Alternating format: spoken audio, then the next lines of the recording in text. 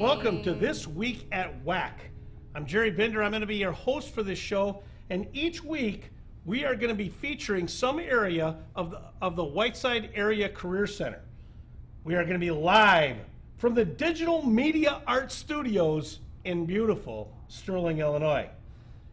And as I said, each show is going to feature a different program, but this week we're going to feature our director, the director of WACC, Paula Rademacher, who's going to give us a little bit of a background of her and what's led her to WACC, and also talking about our WACC program. So Paula, welcome to our first show, and tell us a little bit about yourself. All right, well, thank you, Jerry. I think I could go even back far as when I was in high school. I actually attended the Vocational Center as a student. I grew up in Michigan, and I went to the Career Center there, and I studied in what was then called graphic arts, which was probably a predecessor of this program, digital media. Back then, though, we actually learned how to run printing presses, so doing design and printing presses. So I guess I've always kind of had that desire for the vocational center and the career centers, because I know in these kinds of programs, students have the opportunity to do things that they wouldn't have the opportunity back at their home schools. The print shop's changed a little bit from when you went to... It has changed a lot. It's a lot easier to make mistakes because you can just go over and redo it. But I did become a teacher, and I actually taught biology, which I know is a long way from the Career Center. But while I was a teacher, I decided I wanted to be a counselor or go into school counseling, because I really enjoyed helping students kind of figure out what they wanted to do with the rest of their lives. So as a counselor, I was able to give them some direction and assistance in figuring out what career maybe they wanted to follow. And I just to jump in a little bit, because I know as a counselor you worked with the folks here at WACC, and I know both of us as principals spent time working here and knowing what WACC had to offer, and knowing some of our kids that needed to come over here, but not all of them. Yes. But then as that grows, that changes, and then eventually as you became principal, you even became more invested in the program. Absolutely. I had the opportunity a couple of years ago to join the CEO Advisory Board, which is one of our programs here at WACC. And through that, I became even more involved with what was going on down here at Whiteside. And so when the opportunity came to become a member of the team, I was more than excited, to have that chance. So now that I'm on this side, I'm, receiving students from all those home schools where I once was in the past. So it's very exciting to stand in front of the in the entrance of the building every morning and watch these students walk in. They always have big old smiles on their face because they're excited to be here. They know they're going to get to come down here and do things that they aren't able to do at home. So I'm so glad that we're able to provide those opportunities for them. And as we change it, we again, when you spend time as a principal and you're worried about academics and what kids have to take to graduate and where they go, and now in this role as the director of WACC, you have to concern yourself with what programs are we going to offer and how are we going to offer them, and what's in the kids' best interest as they go through. So talk about some of our programs and what we're doing with those today. Sure. We always want to try to stay on the cutting edge, and I think all of our programs we're always trying to revamp and make sure that we have the latest and greatest. Digital media arts is a prime example of that. We're always trying to get the most recent technology and equipment for them. So Digital Media Arts is a program where students have a wide variety of opportunities.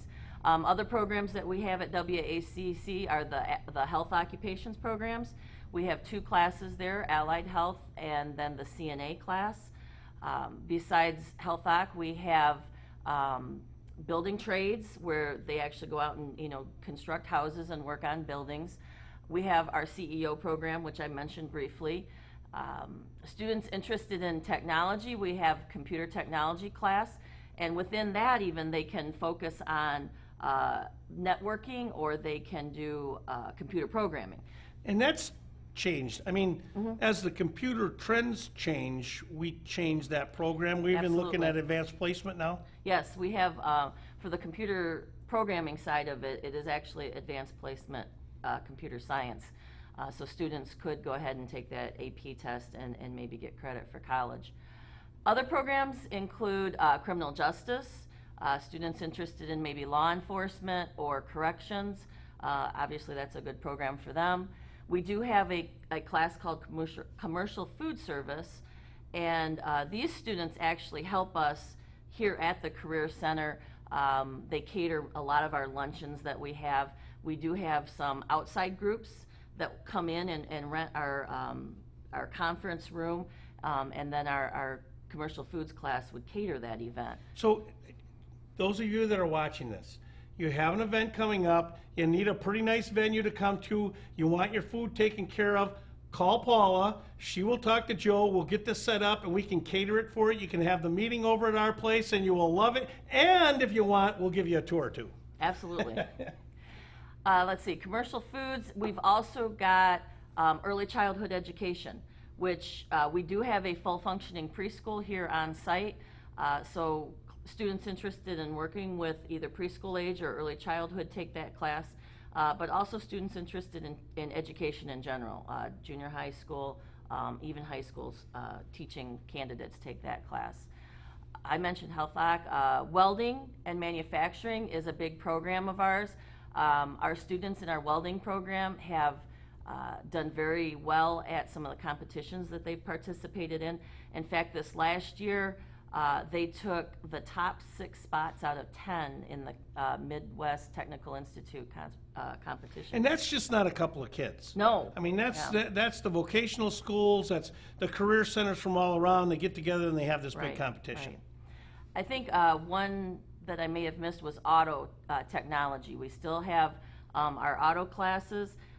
The students work on their own cars in there a lot of times, but we do have some community members and several of our own staff at WACC that will have auto work on their vehicles during the day, and then they can just pick them up and drive them home after they're done. Yeah, that's a good deal. I think that covers just about all of them. As you can see, our point of this first show is just to let you know we've got a lot going on at WACC. The goal of our show this week at WACC is going to be feature each of those programs. Later on in the year, we're going to have Paula come back and talk about how the year's going and the things that are happening over there. And next week, you got to tune in because we are going to feature digital media arts and all the different things that we do here. So thank you. Again, rejoin us next week for This Week at WACC. This is what the counselors want, that's work on their online classes, and that's it. Girls, I'm coming.